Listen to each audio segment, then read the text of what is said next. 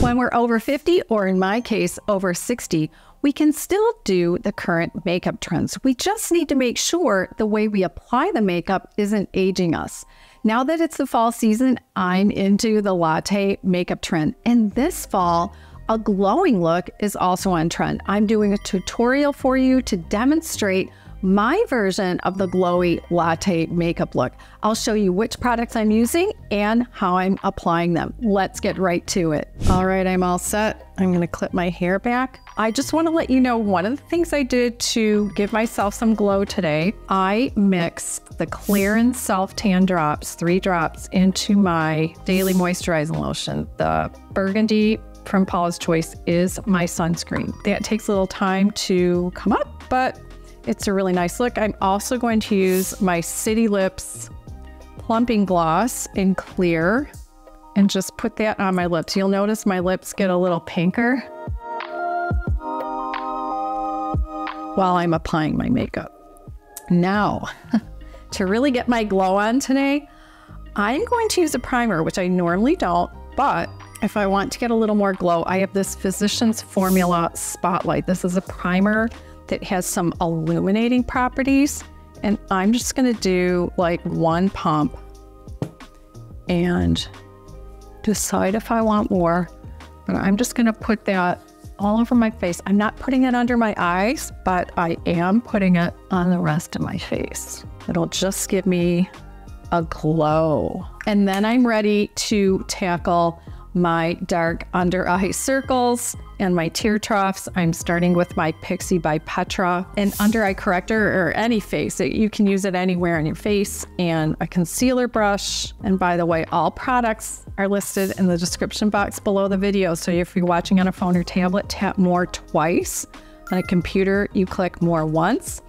And then scroll down. I'll also have all the products in the first comment below. So here I'm just applying it, and then I will smooth it out with my finger, not pressing hard, of course. And I'm not using my regular mirror today, my regular makeup mirror. So this is challenging for someone my age who has vision issues for close up. And you notice I am putting some of that on the inner corner of my eye as well. And I like to put this under to color correct, because then I'll put the foundation on top. Now, I have some other color things going on in my face. I was a freckle-faced kid, so I knew this would happen someday. The foundation I'm using is more of a medium coverage, so I'm not really worried about that. And I'm not going with a heavy foundation today. And you could use a BB cream or something else lighter, but this is nice to just take whatever's left over on the brush and go over those spots. Now I'm ready for foundation, and I'm using the Anastasia Beverly Hills.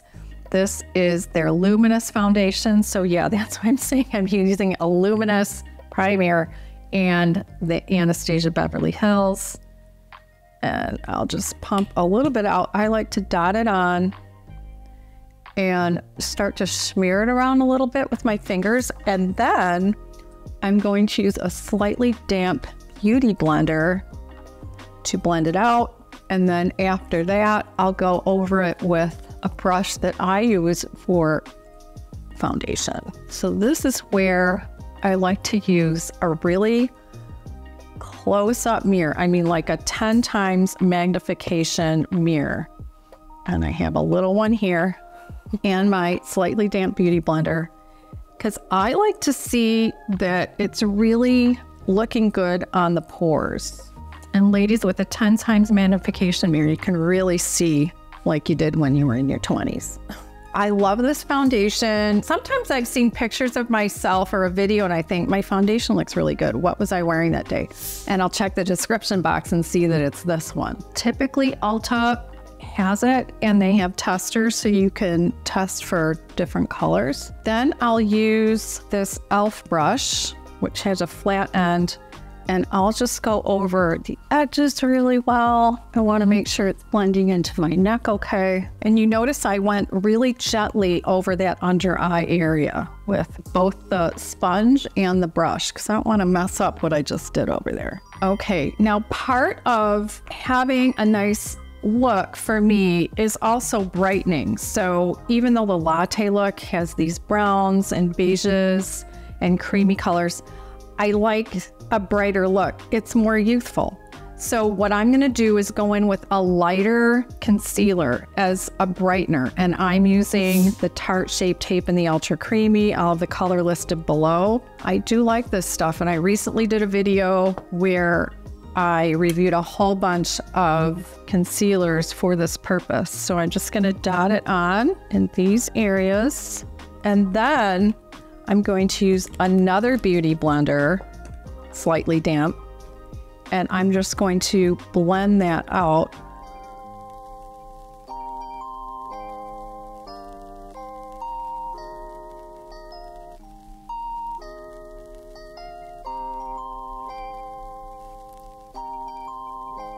So the idea is to choose a color that's a little bit lighter so you get a little bit of brightening there without going raccoon eye, right? So next I'm gonna do some contouring. Now in the past, the contour sticks were really orangey on me and I didn't like the orangey look. So even my Latte look today is not going to be orangey. So I'm using the Anastasia Beverly Hills. This is their contour stick in the color Mink. I like it because it's more taupey. Thank you to Natalie, the beauty diva, for telling me about this. Everybody's face is different, so you have to figure out where's a good place to put it on you. So I put a little bit on my forehead. I'm putting a little bit under my cheekbone.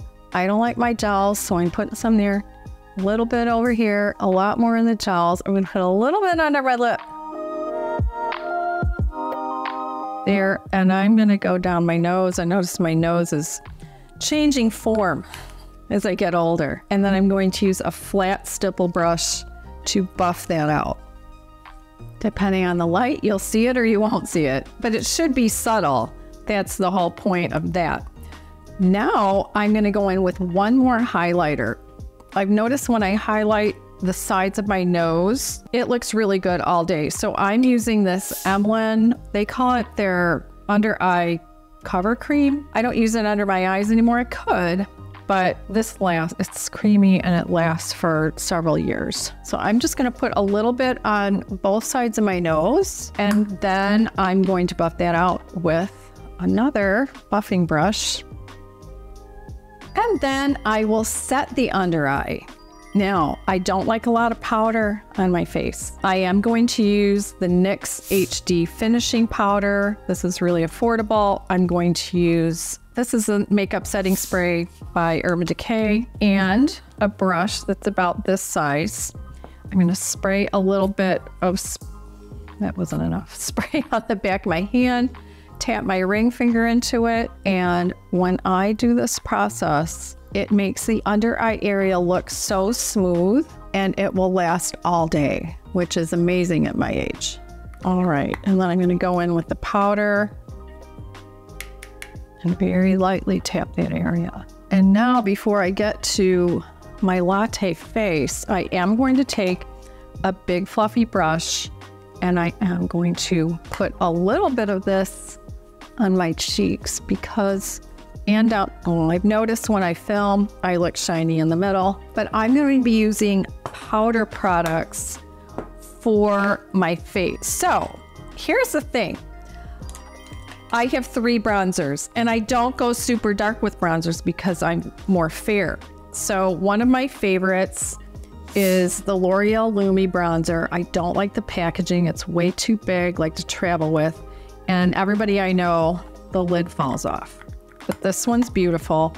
Then I have another one. This is kind of a classic, the Too Faced. I have the milk chocolate. Still smells like chocolate. And then the other one I like is the Pixie by Petra. They have a couple colors in this. So the Too Faced is more matte and the Pixie has a little luminosity, and then the L'Oreal has more luminosity. So maybe what I'll do, because I'm making this up as I go along, and I might not even need blush. I did bring a blush with me. I'm gonna start with the Pixie by Petra. I do like buying Pixie products directly from Pixie. If you buy, right now as I'm filming this, if you buy $35 worth of product from them, shipping is free. So my lip gloss is from Pixie and my under eye corrector is from Pixie, and this So I can easily have $35 worth. All right, I'm gonna go in with this. The thing is to do your bronzer and not overdo it again, so that it's not aging. So I'm going cheek, I'm going a little bit along the base. You might have a collection of bronzers at home already that, you know, you can just pull them out and decide which ones you want to use to get this look. You might not even have to go buy something. I'm gonna go in with this one anyway, the LUMO, and I'm only gonna do it on the cheek. And I want to know in the comments what products you're using that you're loving for fall. Just go ahead and tell me. I'm looking at my monitor, I'm looking at my mirror. I might not even need blush, right? Except that I am a YouTuber, so of course I do blush. I'll try some anyway. So I brought a drugstore brand. This is Milani and the Rose D'Orio. It's one of their baked blushes, so it has some glow, right? It does, but I'm not gonna do much. Okay, not doing much. And then I'll buff it out. And just for fun, since we're on this glow theme, I am gonna do a little bit of highlighter. Now I have an e.l.f. highlighter, which is perfectly fine. It's in the back of my cabinet though, and the lid fell off. So I grabbed this one from Jacqueline called Iced. I bought the mini. So you don't need more than that. And I'm just gonna do the top of my cheekbone, right? That's all I'm gonna do. All right, now onto the eyes. By the way, do you notice my lips? They're pinker. They're a little bit plumper from that plumping gloss. I'm going to start my eyes with an eyeliner. This is a dark brown from Lancome. I love it. This is a pencil, obviously. It starts out very long and I've had it for a long time. Now, some of you only do your eyeliner after your eyeshadow. I do it before because I like to tone it down. I don't do tight lining. I can't. I just can't. My eyes just water and go crazy. So I'm just gonna line the top, and because I don't have hooded eyes, so I can do a little bit of a wing at the end. I know some of YouTubers who have hooded eyes, they stop doing eyeliner and they look perfectly fine. Now, the thing I'm gonna do with this, I'm gonna go over that with a very small brush from Rougher. And the palette I chose for today, a lot of times I'm doing multiple, but I'm doing the e.l.f. the New Classics. This is great for fall, and they still have it. And I'm just gonna put, they do have a dark brown in here that isn't too orangey. It's called Earth. And I'm gonna put a little bit on that Rougher, and I'm just gonna go over that eyeliner. It smokes it out. And then I'm going to take whatever's left over and I'm just going to line the under part of the eye about halfway, not all the way across. And that ensures I get something down there, but without it being a really defined line. It's just that smoked out look.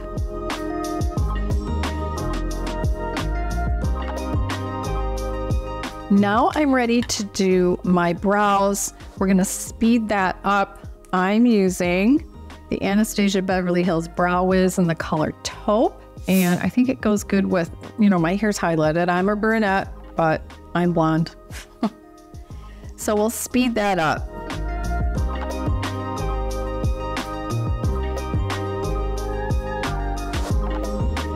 All right, now I'm ready for eyeshadow. So, like I showed you in this palette, I have so many colors to choose from. Now, this one that's the most love, of course, that is the matte creamy. So I'm just gonna start with that color. Now I have several to choose from. Usually I would go with a lighter color for my transition area above the crease and into the crease, but I'm gonna go ahead and go with this one that's kind of beige. There we go. And I'm using a Rougher brush number 15, and I'm just going above that crease area so that when I look at you straight ahead, you can see a little bit of that color when my eyes are fully open. And then I have my trusty blending brush to blend out. Now I'm going to take this tiny little angled brush and I'm going to go in with a darker color, and I'm going to go matte still. So I'm going to go into that earth color that I did earlier.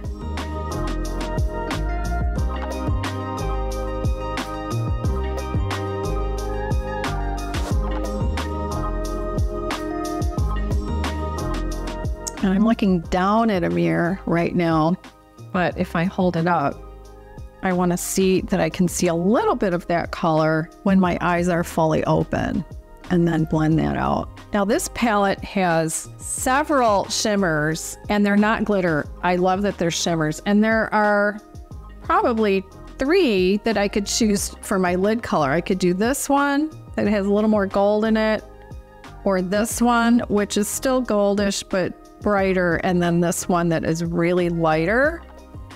I love a light color on my lid. I'm going to use a little brush for that. I think I'm going to go for the one that's more of the medium of those 3. This one is called Glamour. And I'm going to put it on most of the lid, 2/3, because I want to choose another color, shimmer, darker, for the outer part of the mobile lid. Okay, I'm not blending that quite yet. Interestingly, I love this black cherry in the corner. You can see I've already hit pan, but I don't think I'm going to use that today. Instead, I'm going to go with this one called Rose Gold. I know it's orangey, but it's just going to be this little bit. I'm going to use a tiny little brush. I'm going to build it up. You notice I'm just doing the outer mobile lid with this one. And this is why I like shimmer instead of glitter. So many palettes today, one I return, I'm like, oh, that glitter. Glitter pieces are just so big and they get on your face and they don't blend well. Shimmers are just better.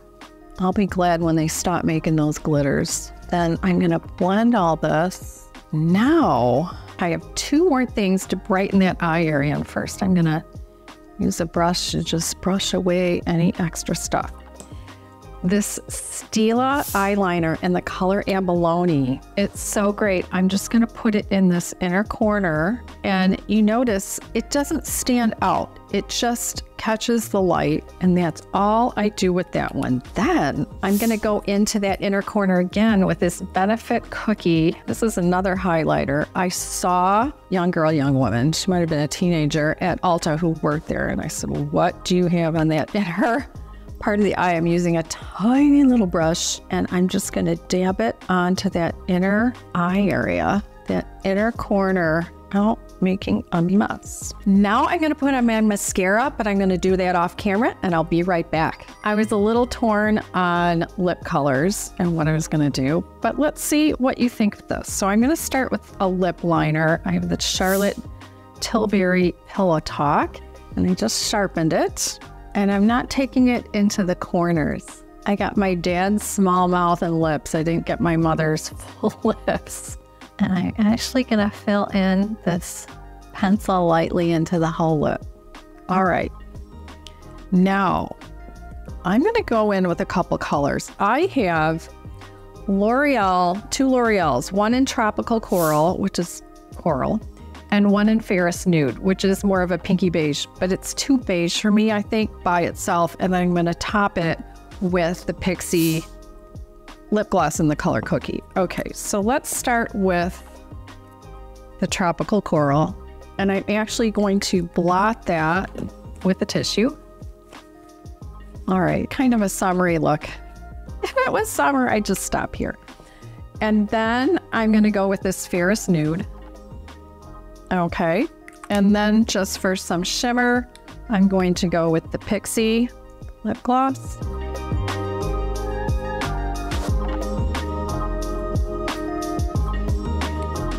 Okay, let's see how that looks. Here's the finished look from further away. Let me know in the comments which products you're loving for the fall to create your own fall makeup looks. I recently tested a $6 mascara that dupes for my favorite $28 mascara. Tap its image on the right side of the screen to watch it next, and I'll see you over there in that video.